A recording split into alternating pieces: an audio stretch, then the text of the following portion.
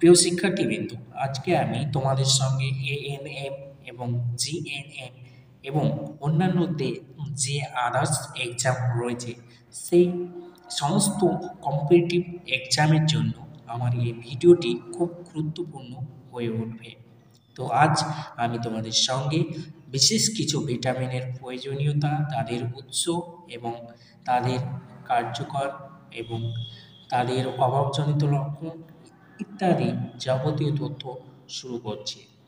তা আমরা জানি বিজ্ঞানী ফ্র্যাঙ্কটন ভিটামিন আবিষ্কার করেছিলেন এবং ভিটামিন মূলত দুই প্রকার।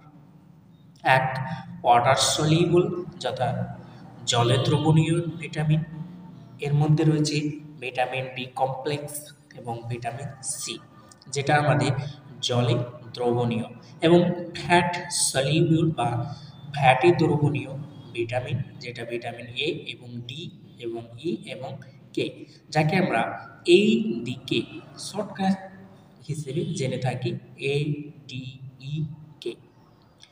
তো এই ছিল মোটামুটি ভিটামিনের প্রকারভেদ, যে ভিটামিন দুই প্রকারের, ওয়াটার সলিউবল বা জলে দ্রবণীয় ভিটামিন এবং ফ্যাটে দ্রবণীয় ভিটামিন। জলে দ্রবণীয় ভিটামিনগুলি হল বি কমপ্লেক্স, ভিটামিন সি, এবং ফ্যাটে দ্রবণীয় ভিটামিনগুলির মধ্যে পড়ছে ভিটামিন এ, ভিটামিন ডি এবং ভিটামিন কে। তো এবার আমাদের বিশেষ ভিটামিনের প্রয়োজনীয়তা কি? ভিটামিন বি1, ভিটামিন বি1 যার বৈজ্ঞানিক নাম থিয়ামাইন, যেটা আমাদের উৎস হচ্ছে চালের খোসা, গোটা গম। তো ভিটামিন আমরা বি1 বা থিয়ামিন চালের খোসা, গোটা গম, ওট, ডিম, ইস্ট, মাংস, লিভার ইত্যাদি থেকে পেয়ে থাকি। এবং এর কাজ কি? কার্বোহাইড্রেট এবং অ্যামাইনো অ্যাসিড মেটাবলিজম এর যে কোএনজাইম প্রয়োজন তা তৈরি করতে সাহায্য করে। এবং অভাবজনিত ফল কি? বেরি বেরি লোক দেখা যায়, ক্ষুধামন্দা, দুর্বলতা এবং বায়ু ও অ্যাডেমা, কোষ্ঠকাঠিন্য, দুর্বল হার্টবিট, দুর্বল পেশি, পঙ্গু হইবার সম্ভাবনা থাকে। অর্থাৎ এই সমস্ত রোগগুলি আমাদের ভিটামিন বি1 এর অভাবে হয়ে থাকে। এবার আছে ভিটামিন বি, যা ভিটামিন জি নামেও পরিচিত, যার বৈজ্ঞানিক নাম রাইবোফ্লেভিন,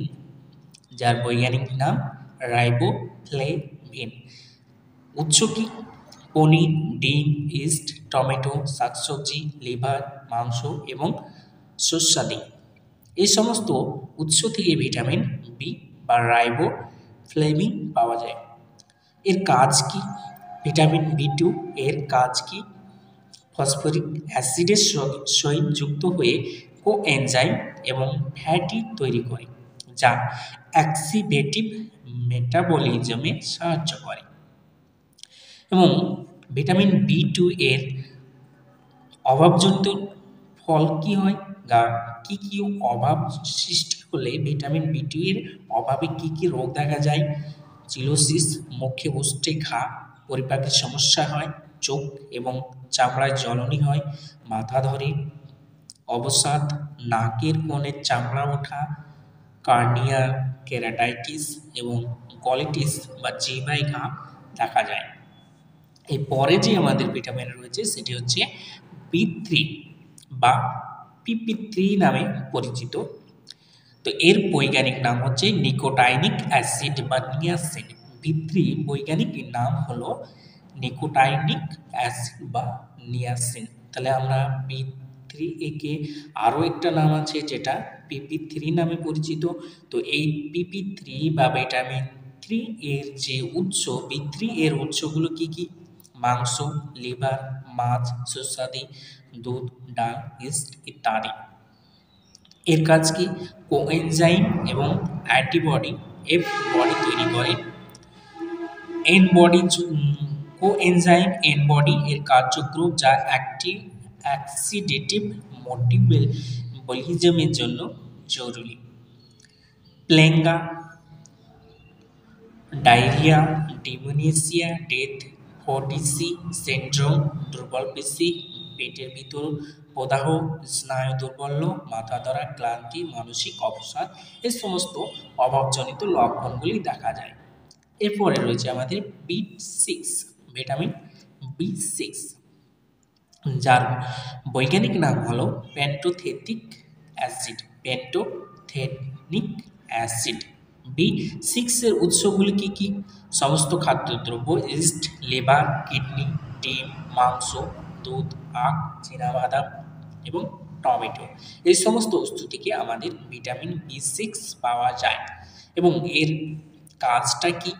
কোএনজাইম এর প্রধান ভাগ, যাহা অক্সিডেটিভ মেটাবলিজম এর জন্য জরুরি হয়, সেই কোএনজাইম তৈরি করে।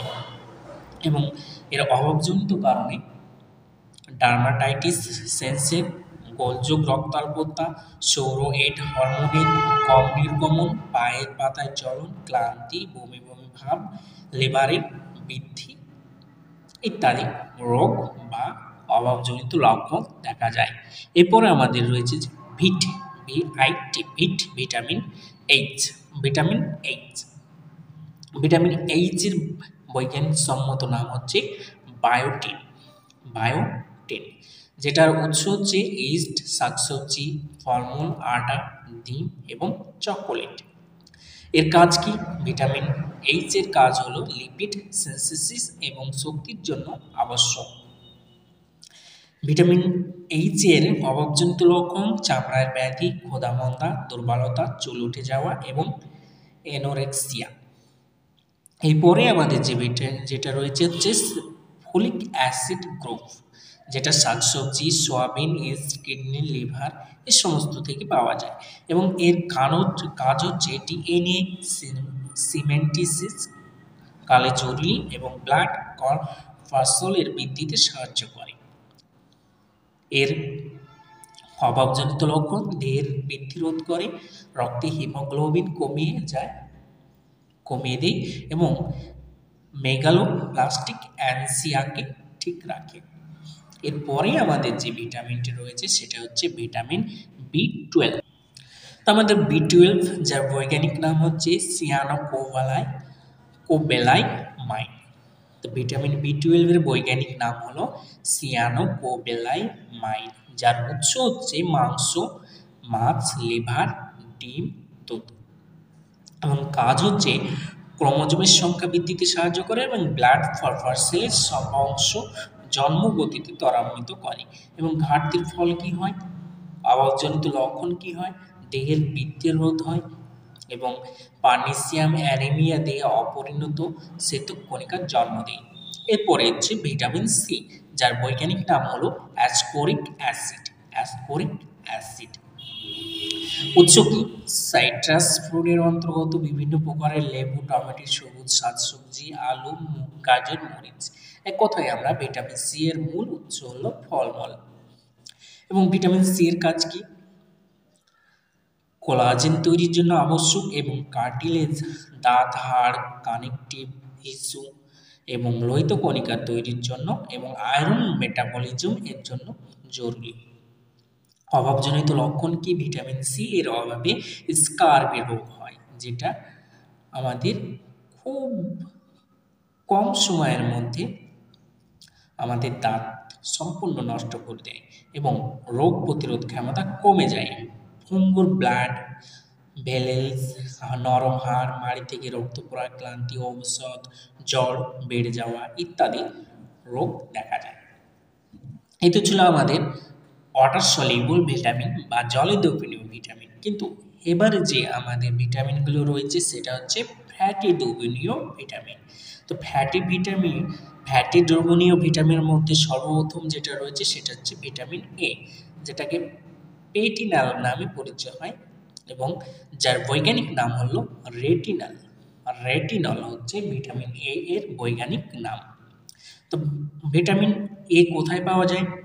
লিভারের কোষে এবং ইনসেস্টাইন মিউকাস মেমব্রেনে তৈরি হয় এবং কর্টিনেট প্লেসমেন্ট তার মধ্যে যা দুধ, মাখন, কিডনি, ডিম, লিভার, মাছের তেলে পর্যাপ্ত পরিমাণে ভিটামিন এ পাওয়া যায়।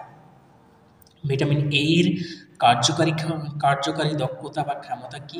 দেহের প্রতিরোধ ক্ষমতা বৃদ্ধি করে এবং দৃষ্টিশক্তির প্লাজমিড তৈরির জন্য জরুরি। দেহের বৃদ্ধি এপিথেলিয়াল কোষের বৃদ্ধি ঘটায় এবং অভাবজনিত কারণে জেরোফেথেলসিয়া এবং কনজাংটিভাল লেক্রিমাল গ্রন্থির কার্য স্থগিত হওয়া এবং নাইট ব্লাইন্ডনেস অর্থাৎ রাতকানা রোগ দেখা যায় এবং হাইপারভাইটামাইনোসিস রোগ দেখা যায়। ভিটামিন ডি, ভিটামিন ডি যার মূল উৎস হলো সূর্যালোক এবং কড লিভার অয়েল। তো ভিটামিন ডি এর পুরো নাম কি? আর গ্যাফেলসিয়াল এবং কোলেক্যালসিফেরল, এই দুটি নামই ভিটামিন ডি পরিচিত এবং যার মূল উৎস হলো সূর্যালোকে চামড়ার কোষে তৈরি হয় এবং ডি হাইড্রোডেক্সস্টেরল হতে মাখন, লিভার, কিডনি, ডিম এবং মাছের তেলেও পাওয়া যায় ভিটামিন ডি। ভিটামিন ডি এর কার্যকারী ক্ষমতা কি? ক্যালসিয়াম ফসফরাস শোষণ ক্ষমতা নিয়ন্ত্রণ করে, ইনসিস্টাইনের হাড় এবং দাঁতের মিনারেল ধারণ ক্ষমতা নিয়ন্ত্রণ করে এবং অভাবজনিত লক্ষণ হিসেবে রিকেট রোগ দেখা যায়, অস্টিওমালাসিয়া দেখা যায় এবং হাইপারভাইটামাইনোসিস রোগ দেখা যায়। এবং এর পরপরে যে ভিটামিন রয়েছে আমাদের ভিটামিন ডি, টেকোফেরল, যার বৈজ্ঞানিক নাম হচ্ছে টেকোফেরল, যেটা শাকসবজি, তেল, ডিম, গম, জীবজন্তু, টিস্যু ইত্যাদি থেকে আমাদের পাওয়া যায় এবং এর কার্যকারী ক্ষমতা হচ্ছে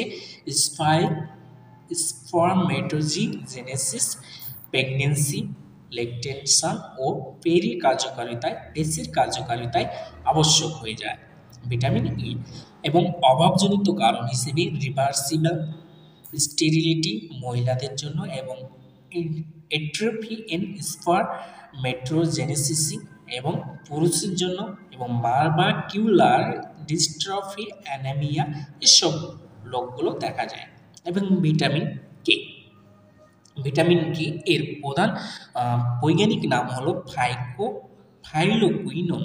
ফাইলোকুইনোন হচ্ছে ভিটামিন কে এর বিজ্ঞানসম্মত নাম, যার উৎস হচ্ছে গাজর, লেটুস, বাঁধাকপি, টমেটো, লিভার, ডিম, পনির।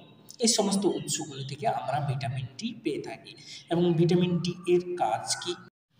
ভিটামিন কে, ভিটামিন কে যার বিজ্ঞানসম্মত নাম হলো ফাইনোকুইনোন। ফাইনোকুইনোন যেটা গাজর, লেটুস, বাঁধাকপি, টমেটো, লিভার, পনির, মাছ থেকে আমরা পেয়ে থাকি এবং অ্যান্টি হেমোজেনিক ফ্যাক্টর হিসেবে কাজ করে, যা লিভারের প্রথমদিন তৈরি করে এবং ইহা রক্ত বন্ধ হওয়ার জন্য আবশ্যক এবং রক্ত বন্ধন বা রক্ত জমাট বাঁধতে সাহায্য করে। এবং এর অভাব হিসেবে হেমেজিওরিসিস রোগ দেখা যায়, অর্থাৎ রক্ত কখনোই জমাট বাঁধতে পারে না ভিটামিন কে এর অভাব